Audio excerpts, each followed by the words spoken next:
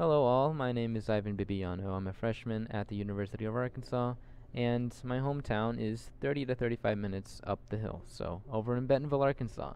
Luckily, that means I get all the access I need to Crystal Bridges Museum of American Art, and whenever my time allows me, I go over there and just visit my favorite pieces of art, and so far I would have to say that my favorite is the work that I'm going to be presenting, which would be Agnes Pelton's Divinity Lotus.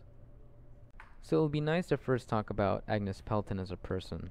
She was a student of Theosophy, and Theosophy is basically the study of the philosophy of religion, or basically just the philosophy of divinity and the nature of having a religious spirit.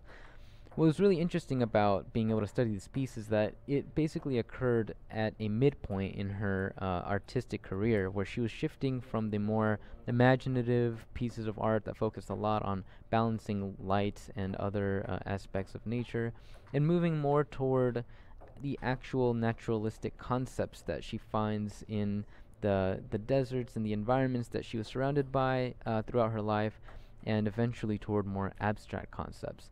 And so it's nice to see that our piece is called Divinity Lotus because it in fact does combine these aspects of nature, these biotic factors, as well as her own views on spirituality and divinity. One of the first things that we can look at in this piece is its directionality. It's very obvious that the lines in this piece are trying to shoot straight upward, if not, they're lamenting slowly downward. And what's interesting to note is that this directionality adds to the symmetry of this piece. If you look at the center, you do see some diagonal slopes that run parallel and perpendicular to each other. It seems like those would conflict with the theme of symmetry, but they are arranged in such a way that they actually form a certain cylindrical or even conical shape, and that general amalgamation, looking further away, does actually add to the sense of symmetry in the piece. What's more, we can look at the colors that are presented in Divinity Lotus. We have obviously this very white globe presented against a straight black.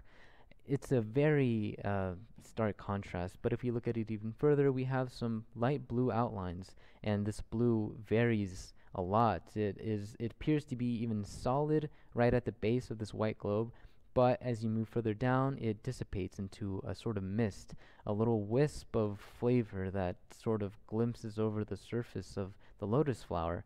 The lotus flower itself seems to be kind of submitting to the darkness. It has this very deep, dark patch of pink on one of the petals, but in contrast, the petal behind it seems to be the lightest shade of pink, seems to be the least saturated, the most bathed in light.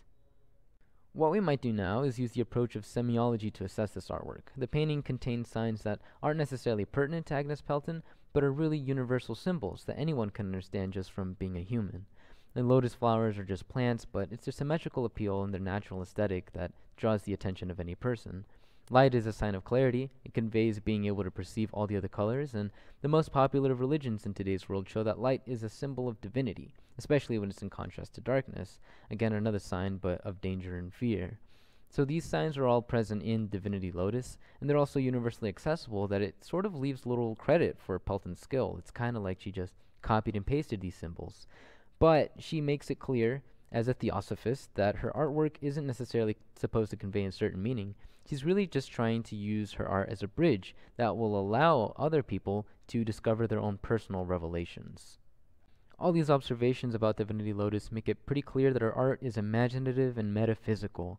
It's definitely transcendental art. And it's interesting because her works came at a time when social realism and regionalism were taking the stage, showing the tense reality of early 20th century America. So I can see why people might really not have understood this piece. Now, me personally, I am a biology major.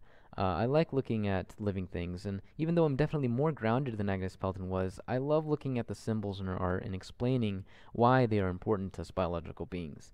If there was a piece of art that I could say really inspired me to appreciate this subject more, I would definitely say that it's the Divinity Lotus.